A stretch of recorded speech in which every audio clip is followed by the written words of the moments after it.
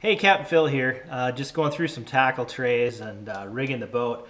But I just wanted to talk about an often overlooked spring muskie bait, early season muskie bait, and that is what we would call a slash bait. The classic slash bait is the X-Wrap, a little on the small side. I love these things for pike and bass, and really they catch everything, and they do catch muskies. But if you're going for something a little bit bigger look, which we often do, it's great bait, great action.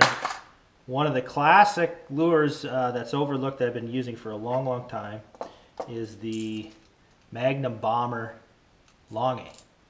And it's basically, I call it the OG slash bait. As you can see, it's got the small, really small round lip on it. And what that does is it doesn't have a lot of water resistance. And so when you twitch it erratically, it really darts and slashes in the water.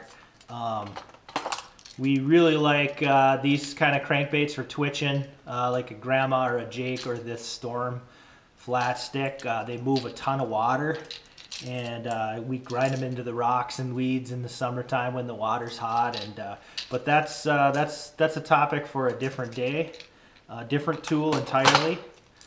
These little slash baits, a lot of musky guys are probably turned off. They're not quite as big or sexy looking as a lot of the musky baits on the market, and they're only about $10. So that turns a lot of people off right away, the fact that they're only $10, but you can carry a whole box of them. And what I do is I upgrade the hooks. It adds a little bit of weight, and these are 4X 4/0 hooks, and so it gives it a little bit less buoyancy even, so it can they really zing in the water. One of the enemies of something's ability to glide or slash, well, one is buoyancy. If it pops up like a cork, it's not going to glide or slash very well. Number two, large lip baits just don't glide or slash very well because there's too much water resistance. So these thin profile minnow baits with a small round lip and little water resistance, you can work them really erratically, and you can trigger muskies that are pretty lethargic. You can trigger an instinct in them to attack the bait and get them fired up, and they nail them. And so over the years, I've put some feathers and some flashaboo on a few of them just for confidence. I don't know if it makes a huge difference, but I'm basically mimicking that X-Wrap.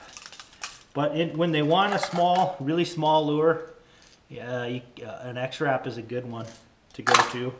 If you want to size up, try the Bomber Magnum Longies, the classics.